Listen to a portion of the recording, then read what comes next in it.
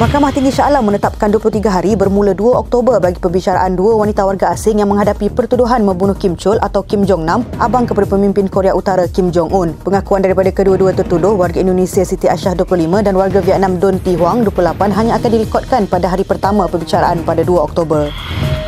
Bekas Kapten Pasukan Bola Sepak England dan Chelsea John Terry alami kerugian hampir 2.24 juta ringgit apabila rumahnya di Oxford, Sri London dirompak sekumpulan penyamun ketika beliau dan isterinya sedang bercuti di Perancis. Kejadian itu dipercayai berlaku sejurus Terry memuat naik gambar beliau dan isteri sedang bermain ski di banjaran Alps yang menarik perhatian penyamun untuk memecah masuk rumahnya kerana dipercayai tidak berpenghuni ketika itu. 6 maut dalam kemalangan di Kampung Pohon Jerai, Bacok, Kelantan ketika dalam perjalanan pulang ke rumah selepas menghantar anggota keluarga mereka untuk menunaikan ibadah haji.